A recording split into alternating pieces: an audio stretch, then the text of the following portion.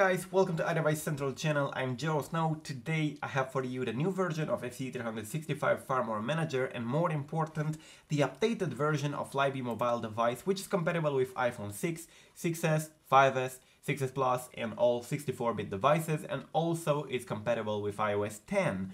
You probably know I released such version for Linux and OS 6 in this video right here on my channel a couple days ago, 4 days ago if you look right here, and some people told me in the comment section they are not able to create it on their OS 6 or on their Linux. They cannot install Linux on their computers or they cannot run Mac because they don't have a compatible computer to transform it in a Hackintosh computer, or they don't have a legit Mac. And so I decided to release a LibiMobileDevice updated version for Windows.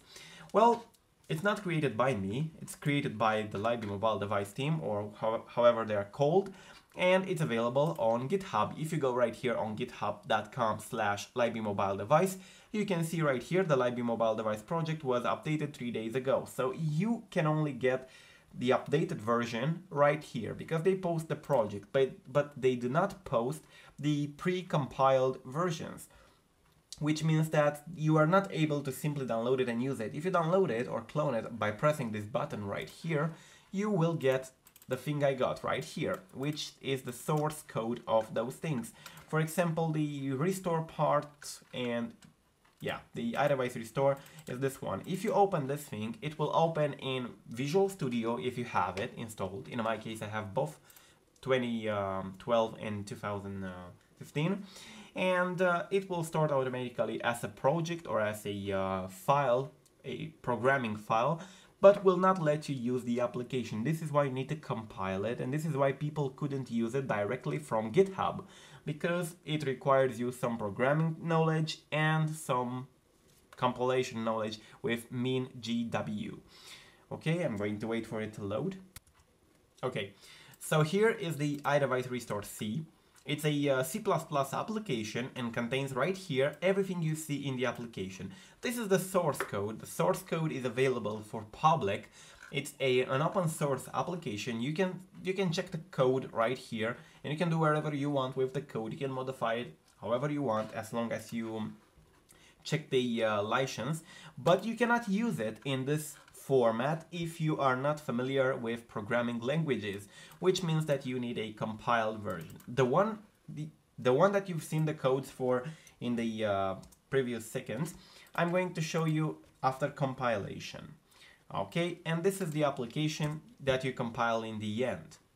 As you can see, is the LibiMobileDevice iDevice restore part, and how you can tell if it's the new version or not. I'm going to show you. I'm going to start another CMD. I'm going to go on LibiMobileDevice here. In this folder I have a 2015 version created by QuaMotion, which was not updated ever since. And this is what you can find on the internet pre-compiled. And I'm going to grab the iDevice restore application from here, and as you can see, when you compare them head to head, they are different.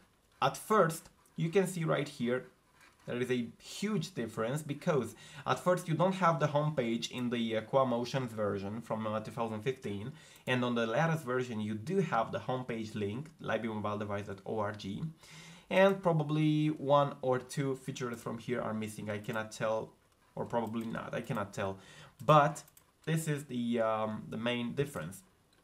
And how you can compile it, I mean, it's pre-compiled already, but how you can use this thing to compile it if you don't want to use my binaries because you're afraid of viruses, which you don't get, because check this out. Yeah, but if you are afraid, or if you're paranoid and you're afraid of getting a virus from my binaries, you can use MinGW in order to in order to compile this version and to create it your own for your own binaries. Here on the README you have what you need, the development packages for, and the software that you need to have. And this is the compile command you need to use in order to, I don't know, to create this thing. You can use MinGW, or if you're on Linux, you can simply use the terminal, or on OS 6. This is basically it about the LibiMobileDevice. As I said, this one is compatible with 32-bit devices on the 32-bit devices and 64-bit devices on the latest version, and also on iOS 10. You can download it from the description. Now about F.C.E 365 Firmware Manager, it was also updated. As I promised, I introduced the retrieve keys button for encryption part 2, as well as for this one. In my previous build, I only introduced this one. And now if you click to select one thing from here, for example, the keys for 9.2.1, and you click export keys, they are being exported in both of these fields, so you just have to import the DMG files after all. I also updated a little bit the legal agreement. You are supposed to read this thing and to get to know what is it about, to know your rights. And also I updated a little bit the engines and the restore part. If you go here to firmware restore, it is based on LibiMobileDevice. Until this version, it was based on the LibiMobileDevice created by or compiled by Quamotion, which was not updated.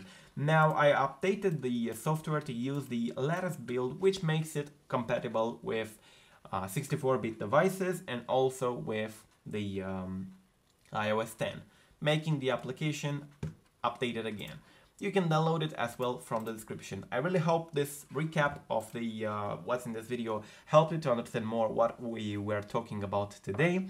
And also you can download them as always from the description. Do not forget to check my channel for any other kind of iOS related videos. For example, Cydia tweaks, tutorials, macOS tutorials, jailbreak news, iCloud bypass research, or any other stuff like this. And yeah, do not forget to subscribe if you like the videos I post or if I help you, and tell me in the comment section down below what else would you need to know, and I will make a video about it. Thanks for watching, peace out.